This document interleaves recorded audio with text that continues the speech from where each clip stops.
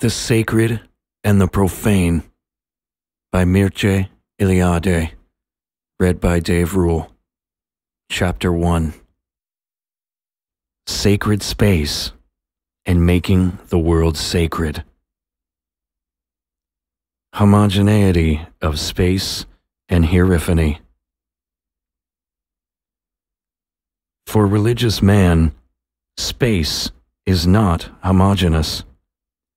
He experiences interruptions, breaks in it. Some parts of space are qualitatively different from others. Draw not nigh hither, says the Lord to Moses. Put off thy shoes from thy feet, for the place whereon thou standest is holy ground. Exodus 3:5. There is then a sacred space, and hence a strong, significant space. There are other spaces that are not sacred, and so are without structure or consistency, amorphous. Nor is this all.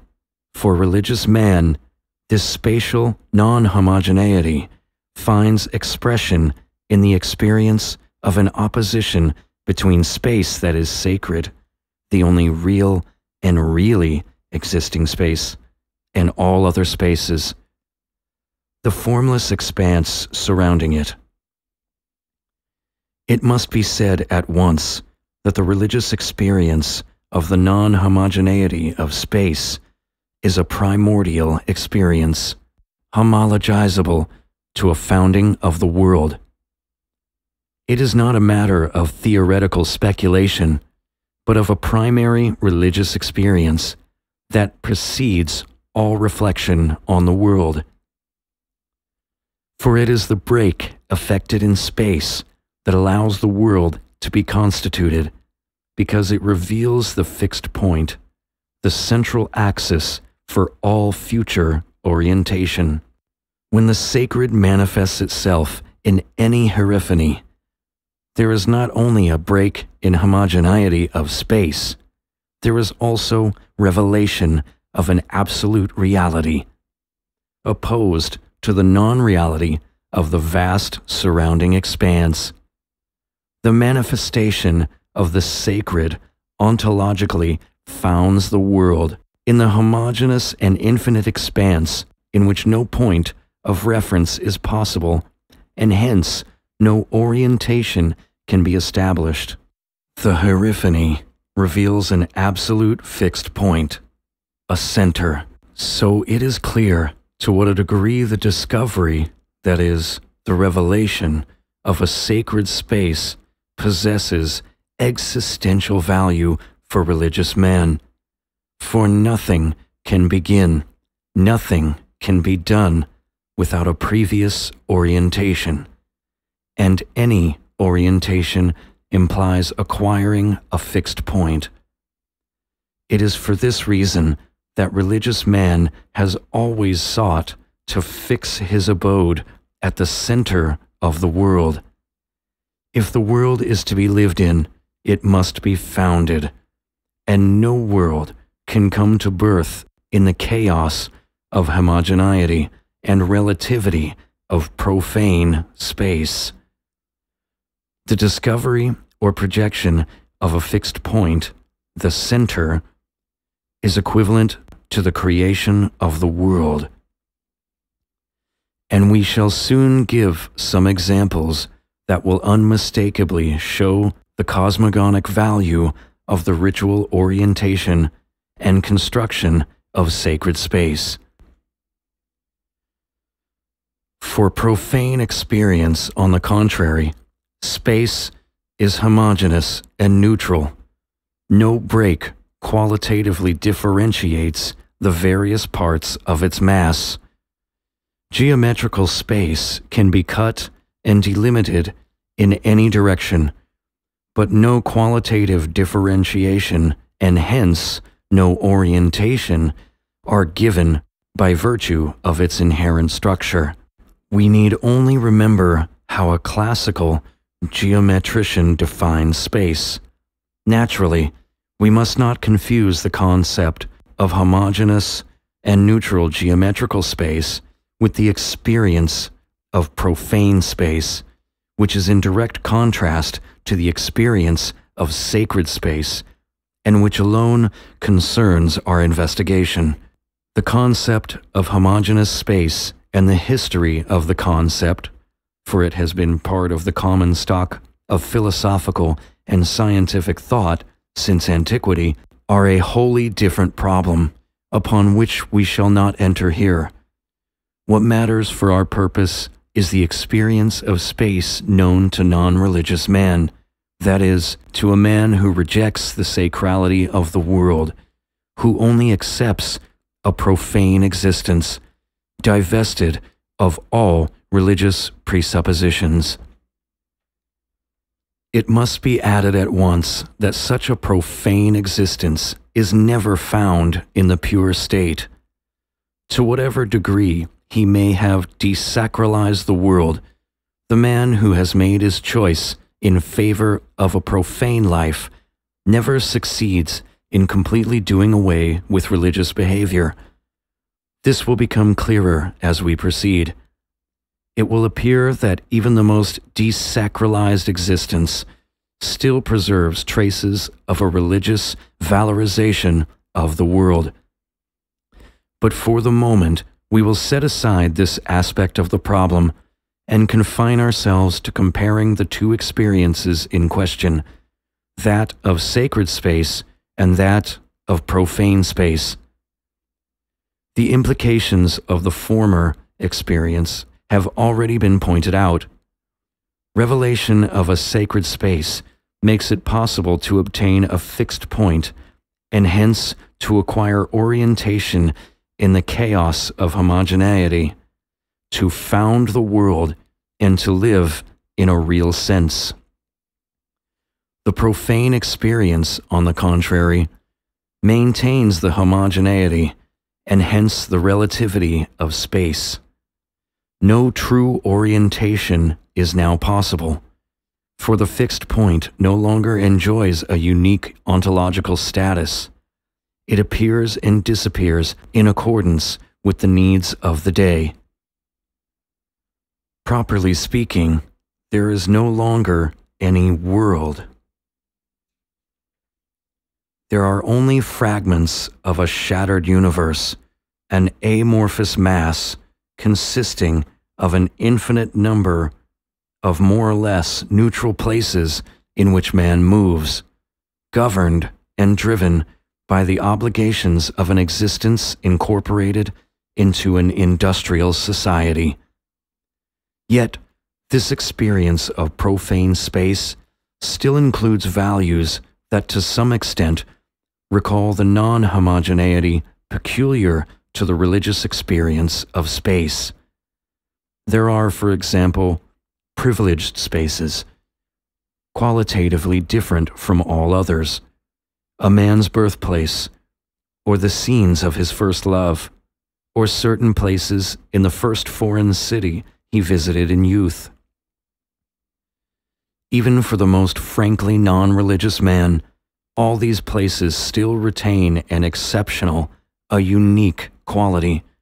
They are the holy places of his private universe, as if it were in such spots that he had received the revelation of a reality other than that in which he participates through his ordinary daily life. This example of crypto-religious behavior on profane man's part is worth noting. In the course of this book, we shall encounter other examples of this sort of degradation and desacralization of religious values and forms of behavior. Their deeper significance will become apparent later. Theophanies and signs. To exemplify the non-homogeneity of space as experienced by non-religious man, we may turn to any religion. We will choose an example that is accessible to everyone, a church in a modern city. For a believer, The church shares in a different space from the street in which it stands. The door that opens on the interior of the church actually signifies a solution of continuity. The threshold that separates the two spaces also indicates the distance between two modes of being, the profane and the religious. The threshold is the limit, the boundary and the frontier that distinguishes and opposes two worlds, and at the same time, the paradoxical place where those two worlds communicate, where passage from the profane to the sacred world becomes possible. A similar ritual function falls to the threshold of the human habitation, and it is for this reason that the threshold is an object of great importance. Numerous rites accompany passing the domestic threshold: a bow, a prospiration, a pious touch of the hand, and so on. The threshold has its guardians, gods, and spirits who forbid entrance both to human enemies and to demons and the powers of pestilence. It is on the threshold that sacrifices to the guardian divinities are offered. Here too, certain Paleo-Oriental cultures, examples Babylon, Egypt, Israel, situated the judgment place. The threshold, the door, show the solution of continuity in space immediately and concretely. Hence, their great religious importance, for they are symbols and at the same time vehicles of passage from one space to the other. What has been said will make it clear why the church shares in an entirely different space from the buildings that surround it. Within the sacred precincts, the profane world is transcended.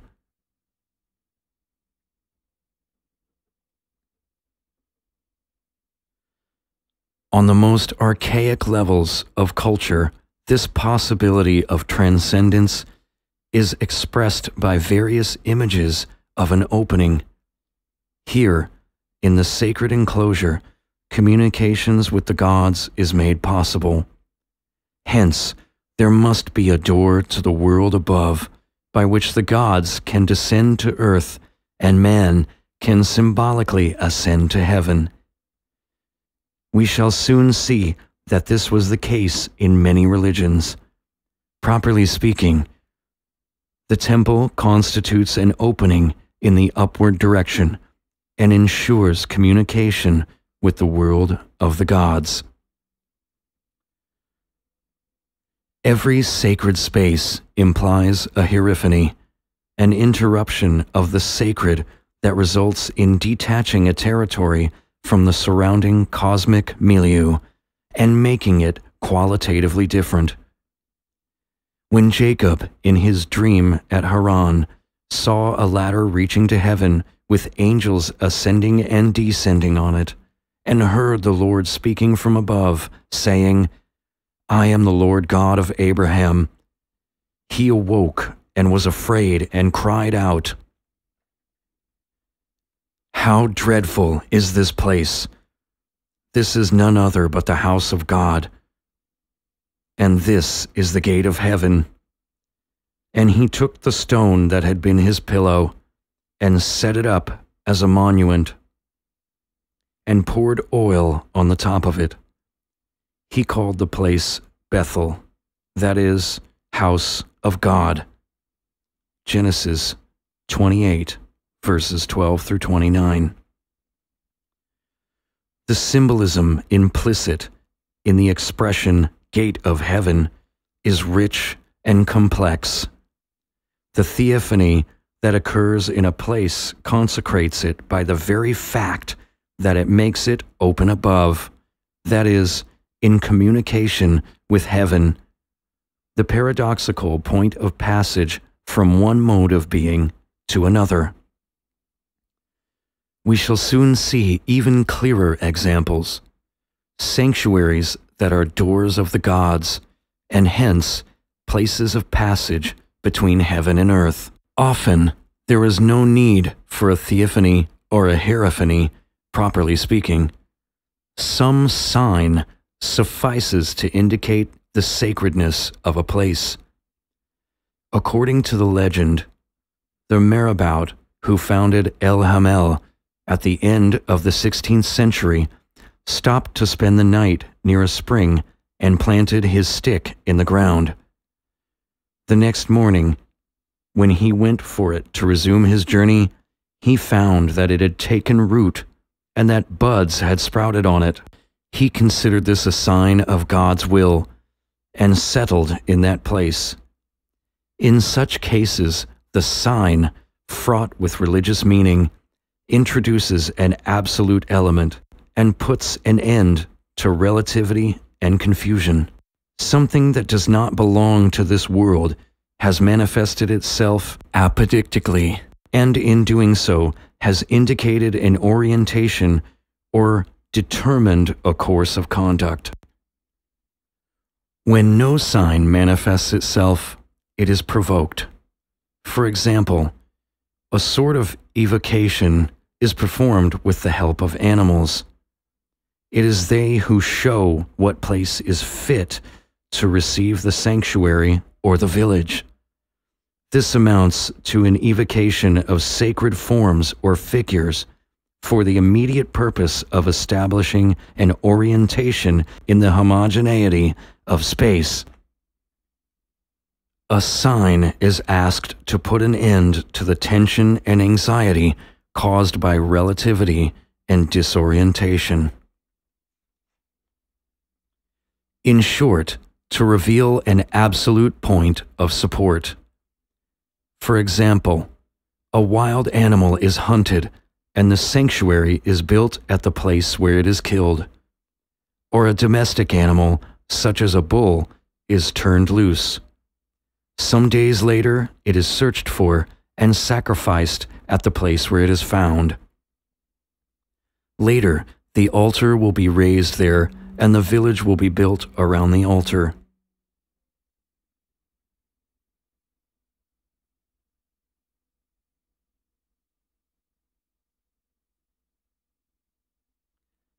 In all these cases, the sacrality of a place is revealed by animals. This is as much to say that men are not free to choose the sacred site. They only seek for it and find it by the help of mysterious signs.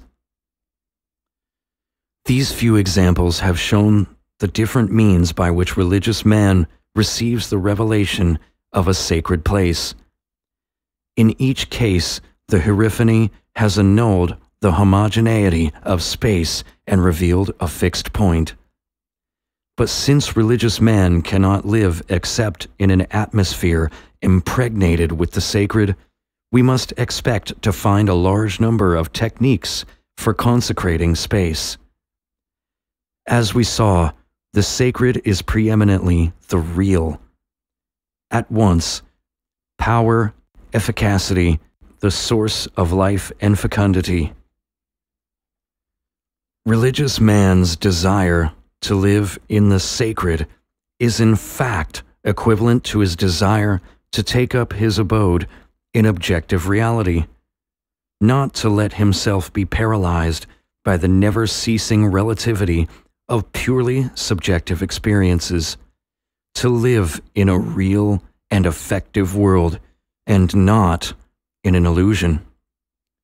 This behavior is documented on every plane of religious man's existence, but it is particularly evident in his desire to move about only in a sanctified world, that is, in a sacred space. But we must not suppose that human work is in question here, that it is through his own efforts that man can consecrate a space. In reality, the ritual by which he constructs a sacred space is efficacious in the measure in which it reproduces the work of the gods. But the better to understand the need for ritual construction of a sacred space, we must dwell a little on the traditional concept of the world. It will then be apparent that for religious man, every world is a sacred world. Chaos and cosmos. One of the outstanding characteristics of traditional societies is the opposition that they assume between their inhabited territory and the unknown and indeterminate space that surrounds it. The former is the world, more precisely, our world, the cosmos. Everything outside it is no longer a cosmos, but a sort of other world, a foreign, chaotic space, peopled by ghosts, demons, and foreigners, who are assimilated to demons and the souls of the dead. At first sight, this cleavage in space appears to be due to the opposition between an inhabited and organized, hence cosmicized territory, and the unknown space that extends beyond its frontiers. On one side, there is a cosmos. On the other, a chaos. But we shall see that if every inhabited territory is a cosmos, this is precisely because it was first consecrated, because in one way or another, it is the work of the gods, or is in communication with the world of the gods. The world, that is our world, is a universe within which the sacred has already manifested itself, in which, consequently, the breakthrough from plane to plane has become possible and repeatable. It is not difficult to see why the religious moment implies the cosmogonic moment. The sacred reveals absolute reality and at the same time makes orientation possible. Hence, it founds the world in the sense that it fixes the limits and establishes the order of the world. All this appears very clearly from the Vedic ritual for taking possession of a territory. Possession becomes legally valid through the erection of a fire altar consecrated to Agni. One says that one is installed when one has built a fire altar, and all those who build the fire altar are legally established. Shatapatha Brahmana 7, 1 verses 1 through 4. By the erection of a fire altar, Agni is made present, and communication with the world of the gods is ensured. The space of the altar becomes a sacred space. But the meaning of the ritual is far more complex, and if we consider all of its ramifications, we shall understand why consecrating a territory is equivalent to making it a cosmos, to cosmicizing it. For in fact, the erection of an altar to Agni is nothing but the reproduction on the microcosmic scale of the creation. The water in which the clay is mixed is assimilated to the primordial water. The clay that forms the base of the altar symbolizes the earth. The lateral walls represent the atmosphere, and so on. And the building of the altar is accompanied by songs that proclaim which cosmic region has just been created. Shatapatha Brahmana 1, 9, 2, 29, etc. Hence, the erection of a fire altar, which alone validates taking possession of a new territory, is equivalent to a cosmogony. An unknown, foreign, and unoccupied territory, which often means unoccupied by our people, still shares in the fluid and larval modality of chaos. By occupying it, and above all, by settling in it, man symbolically transforms it into a cosmos through a ritual repetition of the cosmogony. What is to become our world must first be created, and every creation has a paradigmatic model, the creation of the universe by the gods. When the Scandinavian colonists took possession of Iceland and cleared it, they regarded the enterprise neither as an original undertaking nor as human and profane work. For them, their labor was only repetition of a primordial act, the transformation of chaos into cosmos by the divine act of creation.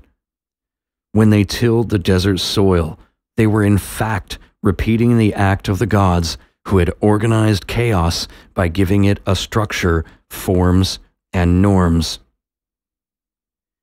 Whether it is a case of clearing uncultivated ground or of conquering and occupying a territory already inhabited by other human beings, ritual taking possession must always repeat the cosmogony. For in the view of archaic societies, everything that is not our world is not yet a world. A territory can be made ours only by creating it anew, that is, by consecrating it. This religious behavior in respect to unknown lands continued, even in the West, down to the dawn of modern times. The Spanish and Portuguese conquistadors, discovering and conquering territories, took possession of them in the name of Jesus Christ. The raising of the cross was equivalent to consecrating the country, hence, in some sort, to a new birth. For through Christ, old things are passed away. Behold, all things are become new. 2 Corinthians 5, verse 17. The newly discovered country was renewed, recreated by the cross. Consecration of a place equals repetition of the cosmogony. It must be understood that the cosmicization of unknown territories is always a consecration. To organize a space is to repeat the paradigmatic work of the gods. The close connection between cosmicization and consecration is already documented on the elementary levels of culture. For example, among the nomadic Australians, whose economy is still at the stage of gathering and small game hunting, according to the traditions of an Arunta tribe, the Akilpa, in mythical times, the divine being, Numbakula, cosmicized their future territory, created their ancestor, and established their institutions. From the trunk of a gum tree, Numbakula fashioned the sacred pole, and after anointing it with blood, climbed it and disappeared into the sky. This pole represents a cosmic axis, for it is around the sacred pole that territory becomes habitable, hence is transformed into a world. The sacred pole consequently plays an important role ritually. During their wanderings, the Akilpa always carry it with them and choose the direction they are going to take by the direction towards which it bends. This allows them, while being continually on the move, to be always in their world, and at the same time in communication with the sky into which the Numbakula vanished. For the pole to be broken denotes catastrophe. It is like the end of the world, reversion into chaos. Spencer and Gillen report that once, when the pole was broken, the entire clan were in consternation. They wandered about aimlessly for a time, and finally lay down on the ground together and waited for death to overtake them. This example admirably illustrates both the cosmological function of the sacred pole and its soteriological role. For on the one hand, the Kawa'awa reproduces the pole that the Numbakula used to cosmicize the world, and on the other hand, the Akilpa believe it to be the means by which they can communicate with the sky realm. Now, human existence is only possible by virtue of this permanent communication with the sky. The world of the Akilpa really becomes their world only in proportion as it reproduces the cosmos, organized and sanctified by Numbakala. Life is not possible without an opening towards the transcendent. In other words, human beings cannot live in chaos. Once contact with the transcendent is lost, existence in the world ceases to be possible, and the Akilpa let themselves die. To settle in a territory is, in the last analysis, equivalent to consecrating it. When settlement is not temporary, as among the nomads, but permanent, as among sedentary peoples, it implies a vital decision that involves the existence of the entire community. Establishment in a particular place, organizing it, inhabiting it, are acts that presuppose an existential choice, the choice of the universe that one is prepared to assume by creating it. Now, this universe is always the replica of the paradigmatic universe created and inhabited by the gods. Hence, it shares in the sanctity of the gods' work. The sacred pole of the Akilpa supports their world and ensures communication with the sky. Here we have the prototype of a cosmological image that has been very widely disseminated, the cosmic pillars that support heaven and at the same time open the road to the world of the gods. Until their conversion to Christianity, the Celts and the Germans still maintained their worship of such sacred pillars. The Chronicum Lauricense Breve, written about 800, reports that in the course of one of his wars against the Saxons in 772, Charlemagne destroyed the temple and the sacred wood of their famous Irminsul in the town of Eresburg. Rudolf of Fulda adds that this famous pillar is the pillar of the universe, which, as it were, supports all things. Universalis columna quasi sustinus omnia. The same cosmological image is found not only among the Romans and in ancient India, where we hear of the Skamba, the Rig Veda 1:105, X 89:4, etc., but also among the Canary Islanders and in such distant cultures as those of the Kwakiutl in British Columbia and of the Nada of Flores Island, Indonesia. The Kwakiutl believe that a copper pole passes through the three cosmic levels, underworld, earth, and sky. The point at which it enters the sky is the door to the world above. The visible image of this cosmic pillar in the sky is the Milky Way. But the work of the gods, the universe, is repeated and imitated by men on their own scale. The axis mundi, seen in the sky in the form of the Milky Way, appears in the ceremonial house in the form of a sacred pole. It is the trunk of a cedar tree, 30 to 35 feet high, over half of which projects through the roof. This pillar plays a primary part in the ceremonies.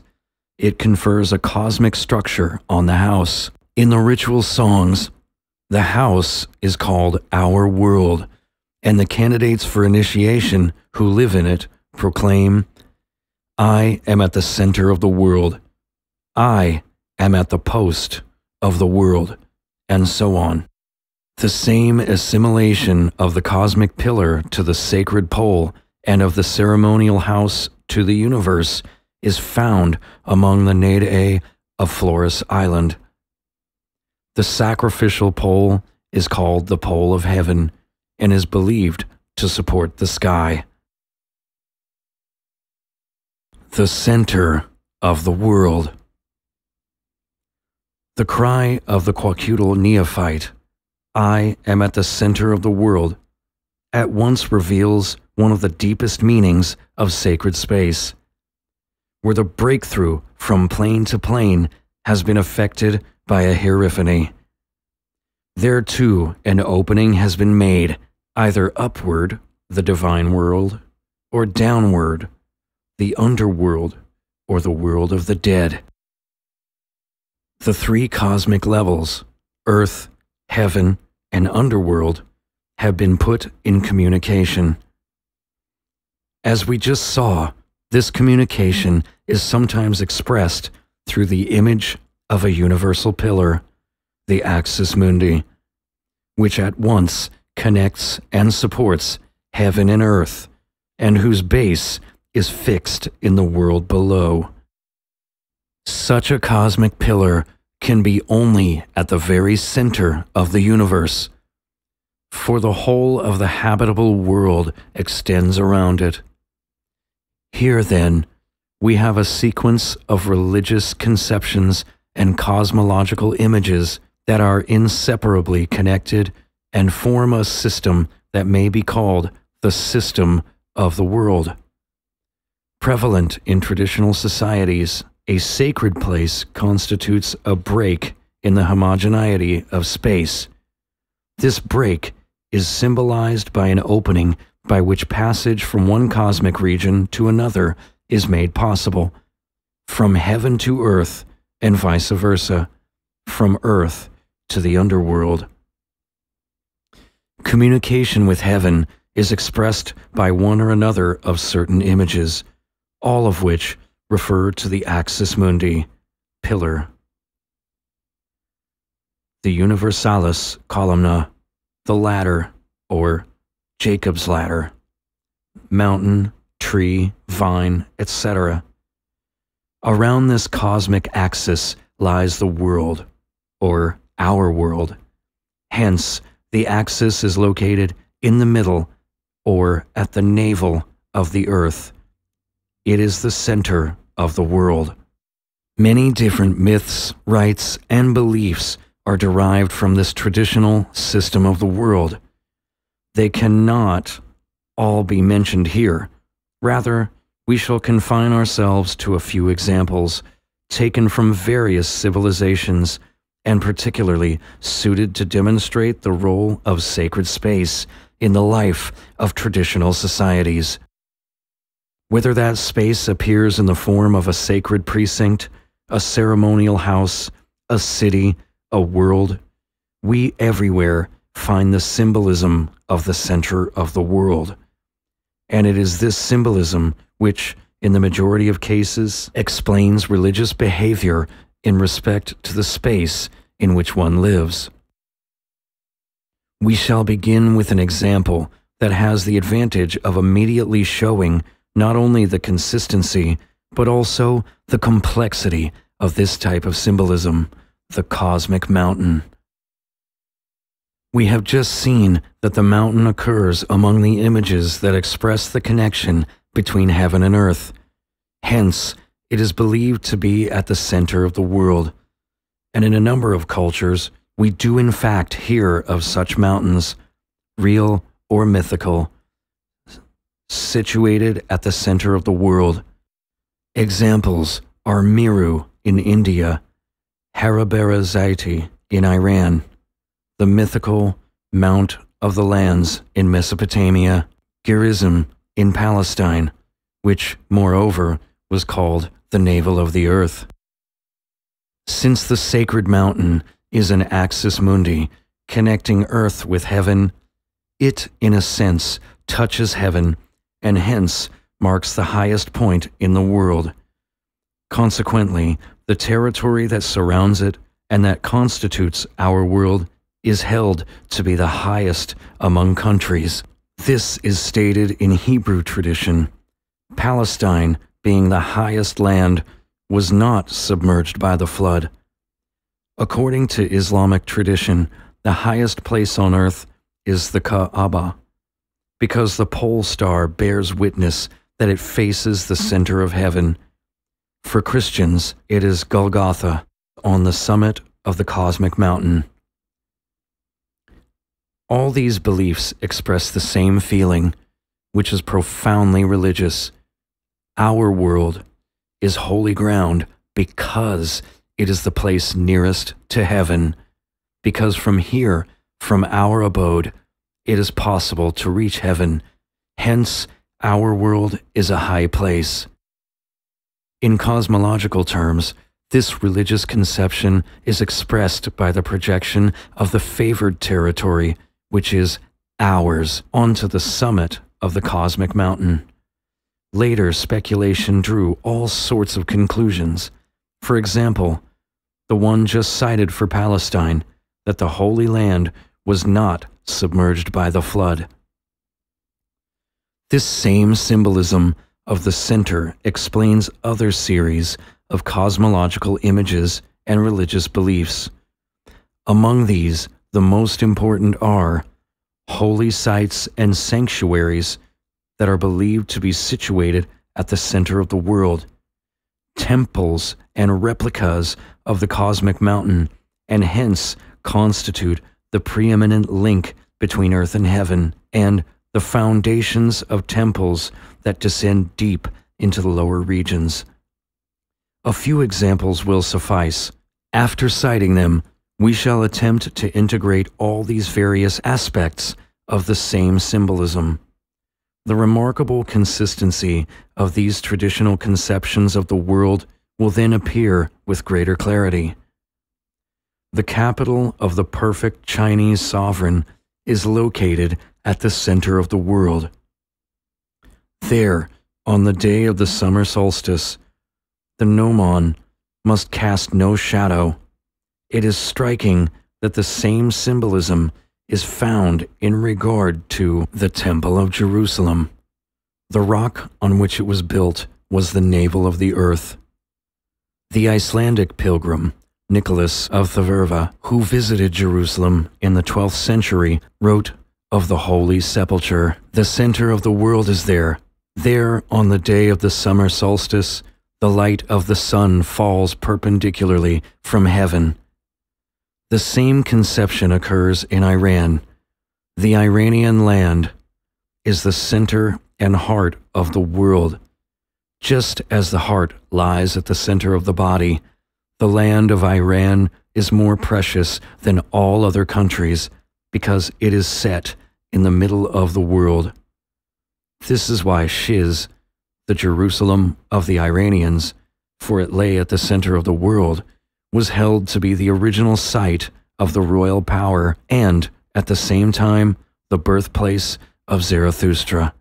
As for the assimilation of temples to cosmic mountains and their function as links between earth and heaven, the names given to Babylonian sanctuaries themselves bear witness. They are called Mountain of the House, or House of the Mountain of all lands, Mountain of Storms, link between heaven and earth, and the like. The ziggurat was literally a cosmic mountain. The 7 stories represented the 7 planetary heavens. By ascending them, the priest reached the summit of the universe. A like symbolism explains the immense temple of Borobudur in Java. It is built as an artificial mountain. Ascending it is equivalent to an ecstatic journey to the center of the world. Reaching the highest terrace, the pilgrim experiences a breakthrough from plane to plane. He enters a pure region, transcending the profane world. Dur and Ki, link between heaven and earth, was a name applied to a number of Babylonian sanctuaries. It occurs at Nippur, Larsa, Sippara, and elsewhere. Babylon had many names, among them House of the Base of Heaven and Earth, link between heaven and earth. But it was also in Babylon that the connection between earth and the lower regions was made, for the city had been built on Bab Apsi, the gate of Apsu. Apsu being the name for the waters of chaos before creation. The same tradition is found among the Hebrews. The rock of the temple in Jerusalem reached deep into the Tehom, the Hebrew equivalent of Apsu. And just as Babylon had its gate of Apsu, the rock of the temple in Jerusalem contained the mouth of the Tehom.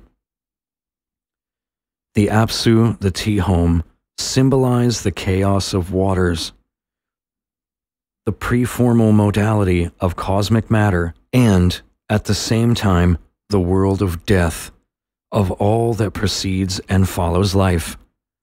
The gate of Apsu and the rock containing the mouth of Tehom designate not only the point of intersection and hence of communication between the lower world and earth, but also the difference in ontological status between these two cosmic planes. There is a break of plane between the Tehom and the rock of the temple that blocks its mouth, passage from the virtual to the formal, from death to life.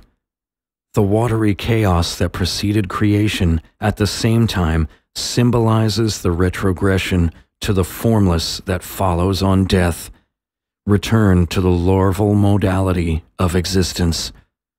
From one point of view, the lower regions can be homogenized to the unknown and desert regions that surround the inhabited territory, the underworld, over which our cosmos is firmly established, corresponds to the chaos that extends to its frontiers.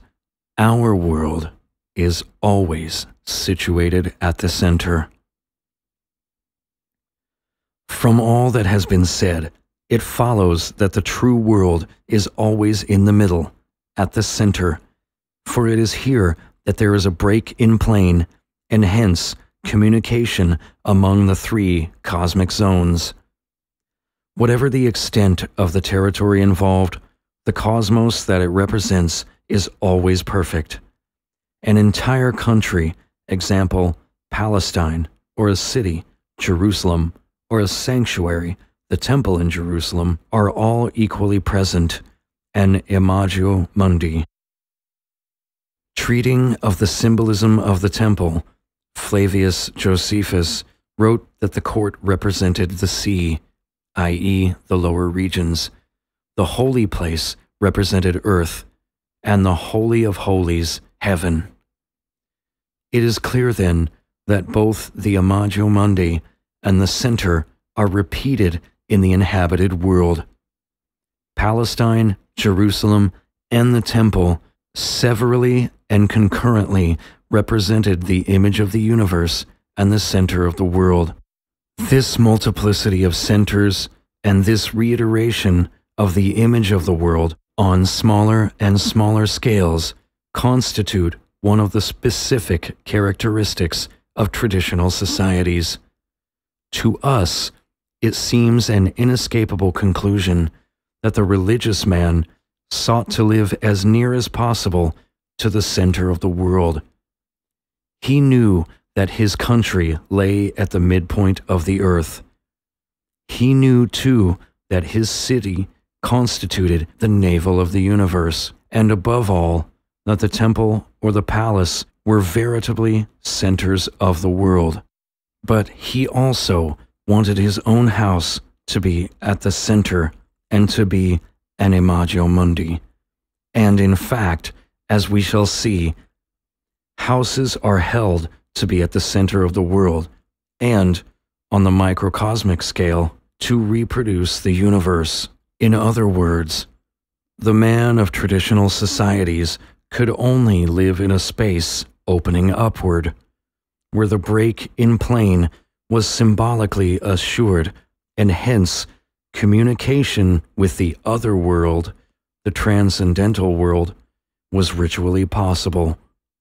Of course, the sanctuary, the center par excellence, was there, close to him, in the city, and he could be sure of communicating with the world of the gods simply by entering the temple. But he felt the need to live at the center, always, like Theokilpa, who, as we saw, always carried the sacred pole, the axis mundi, with them, so that they should never be far from the center and should remain in communication with the supra-terrestrial world. In short, whatever the dimensions of the space with which he is familiar and in which he regards himself as situated, his country, his city, his village, his house, religious man feels the need always to exist in a total and organized world, in a cosmos. A universe comes to birth from its center. It spreads out from a central point that is, as it were, its navel. It is in this way that, according to the Rig Veda, X 149, the universe was born and developed from a core, a central point. Hebrew tradition is still more explicit. The Most Holy One created the world like an embryo. As the embryo grows from the navel, so God began to create the world by the navel, and from there it spread out in all directions. And since the navel of the earth, or the center of the world, is the Holy Land, the Yoma affirms that the world was created beginning with Zion. Rabbi Ben Gurion said of the Rock of Jerusalem, "It is called the foundation stone of the earth, that is the navel of the earth, because it is from there that the whole earth unfolded. Then, too, because the creation of man is a replica of the cosmogony, it follows that the first man was fashioned at the navel of the earth, or in Jerusalem in the Judeo-Christian traditions. It could not be otherwise. If we remember that the center is precisely the place where a break in plane occurs, where space becomes sacred, hence preeminently real, a creation implies a superabundance of reality. In other words, an eruption of the sacred into the world. It follows that every construction or fabrication has the cosmogony as a paradigmatic model. The creation of the world becomes the archetype of every creative human gesture, whatever its plane of reference may be. We have already seen that settling in a territory reiterates the cosmogony. Now that the cosmogonic value of the center has become clear, we can still better understand why every human establishment repeats the creation of the world from a central point, or the navel. Just as the universe unfolds from a center and stretches out towards the four cardinal points, the village comes into existence around an intersection. In Bali, as in some parts of Asia, when a new village is to be built, the people look for a natural intersection where two roads cross at right angles. A square constructed from a central point is an imago mundi. The division of the village into four sections, which incidentally implies a smaller division of the community, corresponds to the division of the universe into four horizons. A space is often left empty in the middle of the village. There, the ceremonial house will later be built, with its roof symbolically representing heaven, and in some cases, heaven is indicated by the top of a tree or by the image of a mountain. At the other end of the same perpendicular axis lies the world of the dead, symbolized by certain animals, such as a snake, a crocodile, etc., or by ideograms expressing darkness. The cosmic symbolism of the village is repeated in the structure of the sanctuary or the ceremonial house. At Waropen, in New Guinea, the men's house stands at the center of the village. Its roof represents the celestial vault. The four walls correspond to the four directions of space. In Saram, the sacred stone of the village symbolizes heaven, and the four stone columns that support it incarnate the four pillars that support heaven. Similar conceptions are found among the Algonquins and the Sioux. Their sacred lodge, where initiations are performed, represents the universe. The roof symbolizes the dome of the sky. The floor represents Earth. The four walls, the four directions of cosmic space. The ritual construction of the space is emphasized by a threefold symbolism. The four doors, the four windows, and the four colors signify the four cardinal points. The construction of the sacred lodge thus repeats the cosmogony, for the lodge represents the world. We are not surprised to find a similar concept in ancient Italy and among the ancient Germans. In short, the underlying idea is both archaic and widely disseminated from a center. The four horizons are projected in the four cardinal directions. The Roman mundus was a circular trench divided into four parts. It was at once the image of the cosmos and the paradigmatic model for the human habitation. It has been rightly proposed that the Roma quadrata is to be understood not as being square in shape, but as being divided into four parts. The mundus was clearly assimilated to the omphalos, to the navel of the earth. The city was situated in the middle of the orbis terrarum. Similar ideas have been shown to explain the structure of Germanic villages and towns.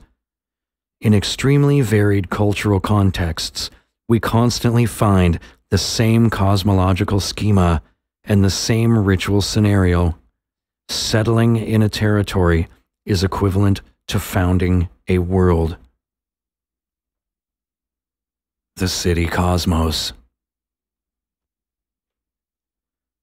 Since our world is a cosmos, any attack from without threatens to turn it into chaos.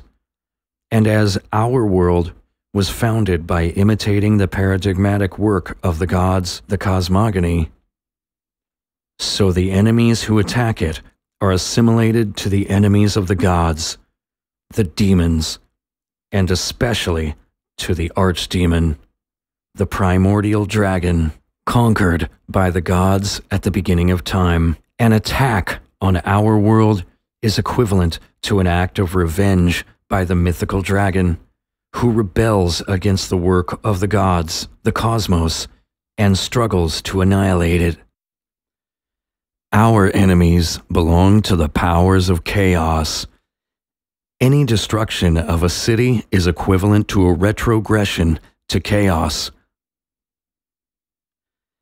Any victory over the attackers reiterates the paradigmatic victory of the gods over the dragon, or over chaos. That is, over chaos. This is the reason the pharaoh was assimilated to the god Re, also known as Ra, conqueror of the dragon Apophis, while his enemies were assimilated to the mythical dragon. Darius regarded himself as a new Thritonia, the mythical Iranian hero who was said to have slain a three-headed dragon. In Judaic tradition, the pagan kings were represented in the likeness of the dragon, such as the Nebuchadnezzar described by Jeremiah 5:34, and the Pompey presented in the Psalms of Solomon 9 and 22. As we shall see later, the dragon is the paradigmatic figure of the marine monster, of the primordial snake, symbol of the cosmic waters, of darkness, night, and death. In short, the amorphous and virtual of everything that has not yet acquired a form. The dragon must be conquered and cut to pieces by the gods so that the cosmos may come to birth. It was from the body of the marine monster, Tiamat, that Marduk fashioned the world. Yahweh created the universe after his victory over the primordial monster, Rahab. But as we shall see, this victory over the gods, over the dragon, must be symbolically repeated each year. For each year, the world must be created anew. Similarly, the victory of the gods over the forces of darkness, death, and chaos is repeated with every victory of the city over its invaders. It is highly probable that the fortifications of inhabited places and cities began by being magical defenses, for fortifications, trenches, labyrinths, ramparts, etc., were designed rather to repel invasion by demons and the souls of the dead than attacks by human beings. In North India, during epidemics, a circle is drawn around the village to keep the demons of sickness from entering the enclosure.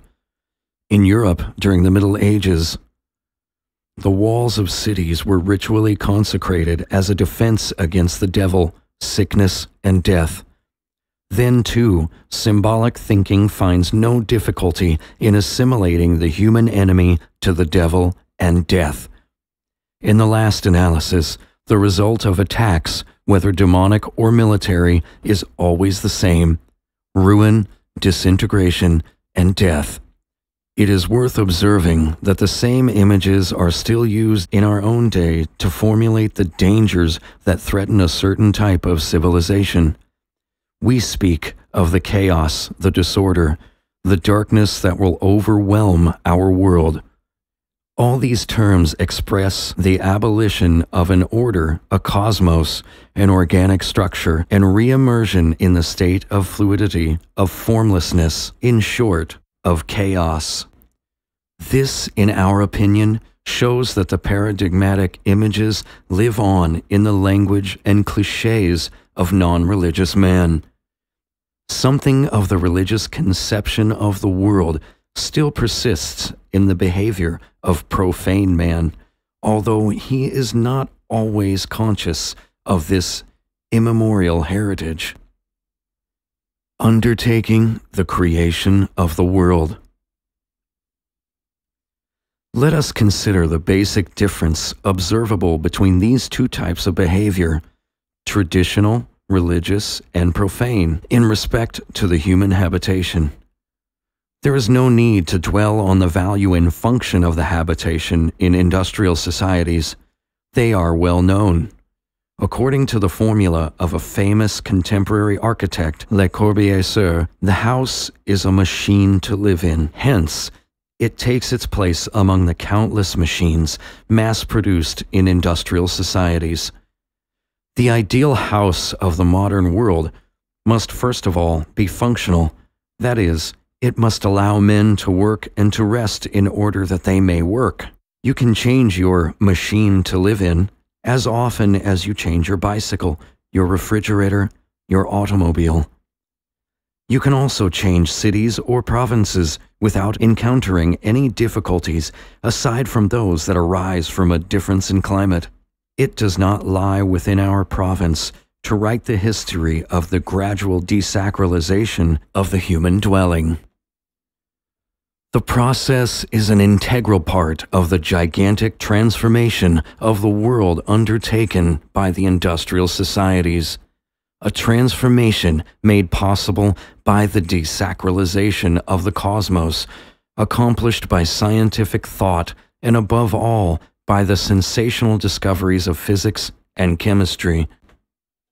We shall later have occasion to inquire whether this secularization of nature is really final, if no possibility remains for non-religious man to rediscover the sacred dimension of existence in the world.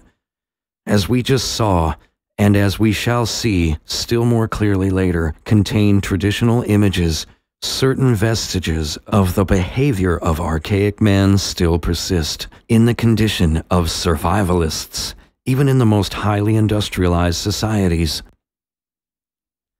But for the moment, our concern is to describe, in its pure state, religious behavior in respect to the habitation, and discover the particular beliefs and behavior patterns that they influence and imply.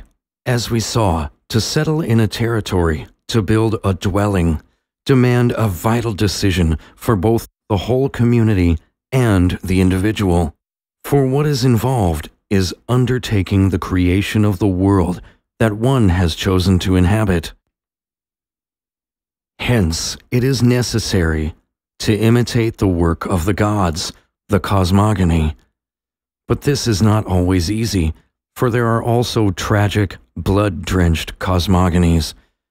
As imitator of the divine gestures, man must reiterate them. Since the gods had to slay and dismember a marine monster or a primordial being in order to create the world from it, man in his turn must imitate them when he builds his own world, his city, or his house. Hence the necessity for bloody or symbolic sacrifices on the occasion of constructions, the countless forms of the building sacrifice, concerning which we shall have to say a few words further on. Whatever the structure of a traditional society, be it a society of hunters, herdsmen, or cultivators, or already at the stage of urban civilization, the habitation always undergoes a process of sanctification because it constitutes an imago mundi, and the world is a divine creation. But there are various ways of homologizing the dwelling place to the cosmos, because there are various types of cosmogonies. For our purpose, it will suffice to distinguish two methods of ritually transforming the dwelling place. The dwelling place, whether the territory or the house, into cosmos, that is, of giving it the value of an imago mundi. The first, in assimilating it to the cosmos by the projection of the four horizons from a central point, in the case of a village, or by the symbolic installation of the axis mundi in the case of a house. The other is repeating through a ritual of construction the paradigmatic acts of the gods by virtue of which the world came to birth from the body of a marine dragon or a primordial giant. We need not here dwell on the basic differences in creed or belief particulars underlying these two methods of sanctifying the dwelling place, nor on their historical and cultural presuppositions. Suffice it to say that the first method, cosmicizing a space by projection of the horizons or by installation of the axis mundi, is already documented in the most archaic stages of culture, while the second method seems to have been developed in the culture of the earliest cultivators. What is most important for our investigation is the fact that, in all traditional cultures, the habitation possesses a sacred aspect by the simple fact that it reflects the world. Thus, in the habitation of the primitive peoples of North American and North Asian Arctics, we find a central post that is assimilated to the axis mundi, i.e. to the cosmic pillar or the world tree, which, as we saw, connect earth with heaven. In other words, cosmic symbolism is found in the very structure of habitation. The house is an imago mundi. The sky is conceived as a vast tent supported by a central pillar. The tent pole or the central post of the house is assimilated to the sun pillars of the world and is so named. This central pole or post has an important ritual role. The sacrifices in honor of the celestial supreme being are performed at the foot of it. The same symbolism has been preserved among the herdsman breeders of Central Asia, but since here the conical roofed habitation with central pillar is replaced by the yurt, the mythico-ritual function of the pillar is transferred to the upper opening for the escape of smoke. Like the pole, the stripped tree trunk, whose top emerges through the upper opening of the yurt, is conceived as a ladder leading to heaven. The shamans climb it on their celestial journeys, and it is through the upper opening that the shamans set out on their flights. The sacred pillar, set in the middle of the habitation, is found again in Africa among the Hamitic and Hamitoid pastoral peoples. Cosmogony and building sacrifice. A similar conception is found in such a highly evolved culture as that of India. But here, there is also an exemplification of the other method of homologizing the house of the cosmos to which we referred briefly above. Before the masons lay their first stone, the astronomer shows them the spot where it is to be placed, and this spot is supposed to lie above the snake that supports the world. The master mason sharpens a stake and drives it into the ground exactly at the indicated spot in order to fix the snake's head. A foundation stone is then laid above the stake. Thus, the cornerstone is at the exact center of the world. But in addition, the act of foundation repeats the cosmogonic act. For to drive the stake into the snake's head, to fix it, is to imitate the primordial gesture of Soma or Indra, when the latter, as the Rig Veda expresses it, struck the snake in his lair, when his lightning bolt cut off his head.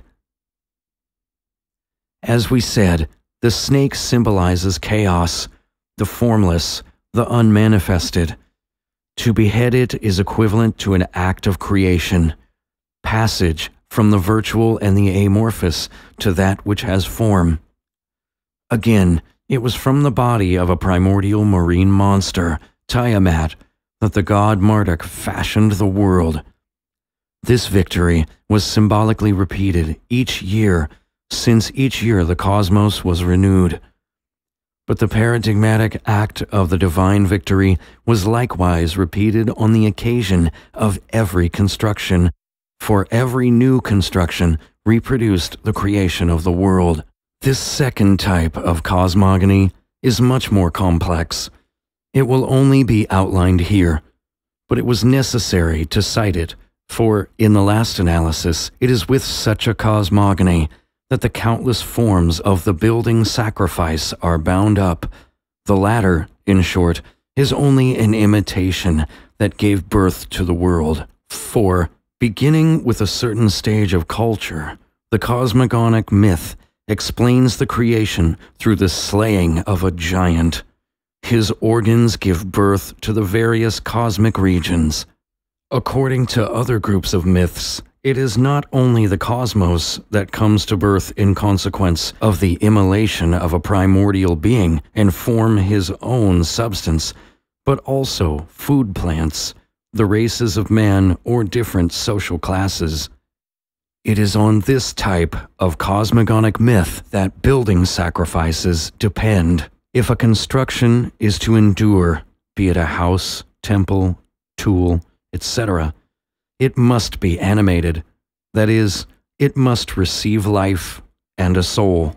The transfer of the soul is possible only through a blood sacrifice. The history of religions, ethnology, and folklore record countless forms of building sacrifices that is, of symbolic or blood sacrifices for the benefit of a structure. In southeastern Europe, these beliefs have inspired admirable popular ballads describing the sacrifice of the wife of the master mason in order that a structure may be completed. Example, the ballads on the Arta Bridge in Greece, on the monastery of Argeș in Romania, and on the city of Scutari in Yugoslavia. We have said enough about the religious significance of the human dwelling place for certain conclusions to have become self-evident. Exactly like the city or the sanctuary, the house is sanctified, in whole or part, by a cosmological symbolism or ritual. This is why settling somewhere, building a village, or merely a house represents a serious decision. For the very existence of man is involved. He must, in short, create his own world and assume the responsibility of maintaining and renewing it. Habitations are not lightly changed, for it is not easy to abandon one's world. The house is not an object or a machine to live in. It is the universe that man constructs for himself by imitating the paradigmatic creation of the gods and the cosmogony. Every construction and every inauguration of a new dwelling are in some measure equivalent to a new beginning, a new life, and every beginning repeats the primordial beginning when the universe first saw the light of day. Even in modern societies, with their high degree of desacralization, the festivity and rejoicing that accompany settling in a new house still preserve the memory of the festival exuberance that long ago marked the incipit vita nova. Since the habitation constitutes an imago mundi, it is symbolically situated at the center of the world. The multiplicity, or even the infinity, of centers of the world raises no difficulty for religious thought, for it is not a matter of geometrical space, but of an existential and sacred space that has an entirely different structure, that admits of an infinite number of breaks, and hence is capable of an infinite number of communications with the transcendent. We have seen the cosmological meaning and the ritual role of the upper opening in various forms of habitations. In other cultures, these cosmological meanings and ritual functions are transferred to the chimney and to the part of the roof that lies above the sacred area, and that is removed or even broken in cases of prolonged death agony. When we come to the homologation cosmos house human body, we shall have occasion to show the deeper meaning of breaking the roof. For the moment, we will mention that the most ancient sanctuaries were hypotherial, or built with an aperture in the roof, the eye of the dome, symbolizing breakthrough from plane to plane, communication with the transcendent. Thus, religious architecture simply took over and developed the cosmological symbolism already present in the structure of primitive habitations. In its turn, the human habitation had been chronologically preceded by the provisional holy place, by a space provisionally consecrated and cosmicized. This is as much as to say that all symbols and rituals having to do with temples, cities, and houses are finally derived from the primary experience of sacred space. The temple, the basilica, and the cathedral.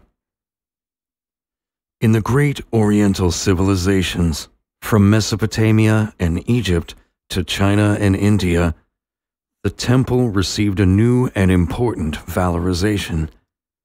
It is not only an imago mundi, it is also interpreted as the earthly reproduction of a transcendent model. Judaism inherited this ancient Oriental conception of the temple as the copy of a celestial work of architecture.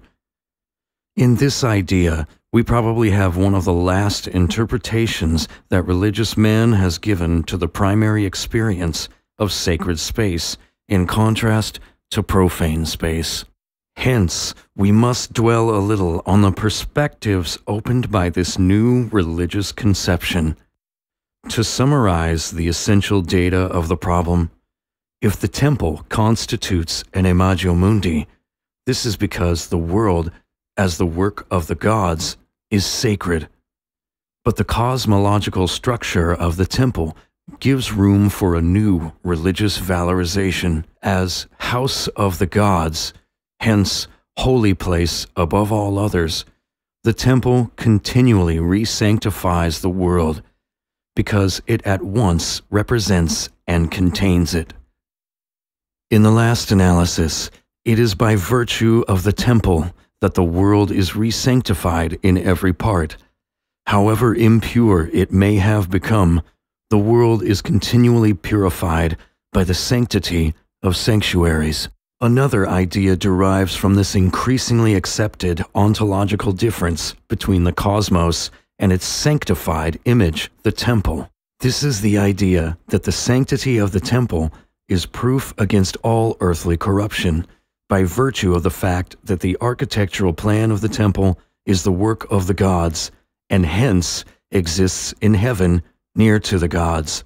The transcendent models of temples enjoy a spiritual, uncorruptible, celestial existence. Through the grace of the gods, man attains to the dazzling vision of these models, which he then attempts to reproduce on earth. The Babylonian king Gudea saw in a dream the goddess Nidaba, showing him a tablet on which were written the names of the beneficent stars, and a god revealed the plan of the temple to him. Sennacherib built Nineveh according to the plan established from most distant times in the configuration of the heavens. This means not only that celestial geometry made the first constructions possible, but above all that since the architectonic models were in heaven, they shared in the sacrality of the sky. For the people of Israel, the models of the tabernacle, of all the sacred utensils, and of the temple itself had been created by Yahweh, who revealed to them his chosen, to be reproduced on earth. Thus, Yahweh says to Moses, "And let them make me a sanctuary, that I may dwell among them, according to all that I shew thee, after the pattern of the tabernacle and the pattern of all the instruments thereof, even so shall ye make it." Exodus 25, 8-9. "And look that thou make them after their pattern, for which was shewed thee in the mount." When David gives his son Solomon the plans for the temple buildings, the tabernacle, and all the utensils, he assures him that all this the Lord made me understand in writing by his hand upon me. 2 Chronicles 28:19. He must then have seen the celestial model created by Yahweh from the beginning of time. This is what Solomon affirms: "Thou hast commanded me to build a temple upon thy holy mount, and an altar in the city wherein thou dwellest, a resemblance of the holy tabernacle which thou hast prepared from the beginning." Wisdom of Solomon 9:8. The heavenly Jerusalem was created by God at the same time as paradise, hence in aeternum. The city of Jerusalem was only an approximate reproduction of the transcendent model. It could be polluted by man, but the model was incorruptible, for it was not involved in time. This building, now built in your midst, is not that which is revealed with me, that which was prepared beforehand, here from the time when I took counsel to make paradise, and showed it to Adam before he sinned. 2 Baruch 4:3-7. Christian basilica, and later the cathedral, take over and continue all these symbolisms. On the one hand, the church is conceived as imitating the heavenly Jerusalem, even from patristic times. On the other, it also reproduces paradise, or the celestial world. But the cosmological structure of the sacred edifice still persists in the thought of Christendom. For example, it is obvious in the Byzantine Church. The four parts of the interior of the church symbolize the four cardinal directions. The interior of the church is the universe. The altar is paradise, which lay in the east. The imperial door to the altar was also called the door of paradise. During Easter week, the great door to the altar remains open during the entire service. The meaning of this custom is clearly expressed in the Easter canon. Christ rose from the grave and opened the doors of paradise unto us. The west, on the contrary, is the realm of darkness, of grief, of death, the realm of the eternal mansions of the dead, who await the resurrection of the flesh and the last judgment. The middle of the building is the earth. According to the views of Cosmas Indica Plistes, the earth is rectangular and is bound by four walls, which are surmounted by a dome. The four parts of the interior of the church symbolize the four cardinal directions as copy of the cosmos. The Byzantine Church incarnates and, at the same time, sanctifies the world. Some conclusions. From the thousands of examples available to the historian of religions, we have cited only a small number, but enough to show the varieties of the religious experience of space. We have taken our examples from different cultures and periods in order to represent at least the most important mythological constructions and ritual scenarios that are based on the experience of sacred space. For in the course of history, religious man has given differing valorizations to the same fundamental experience.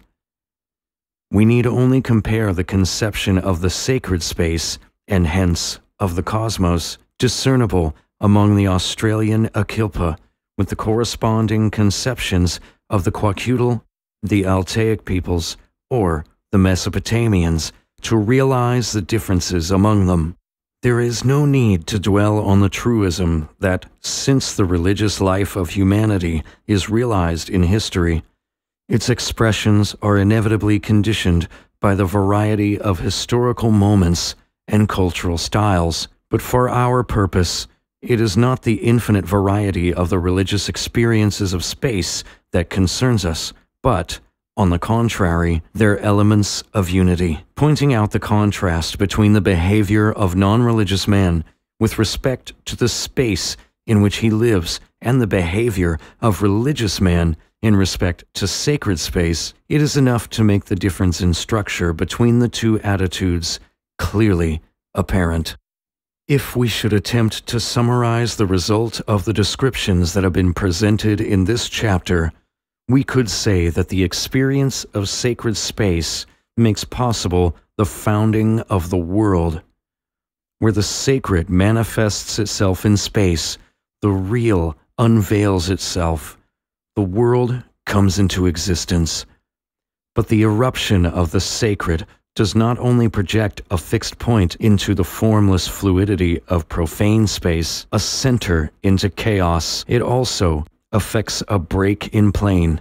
That is, it opens communication between the cosmic planes, between earth and heaven, and makes possible the ontological passage from one mode of being to another. It is such a break in the heterogeneity of profane space that creates the center through which communication with the transmundane is established, that, consequently, founds the world, for the center renders orientation possible. Hence, the manifestation of the sacred in space has a cosmological valence.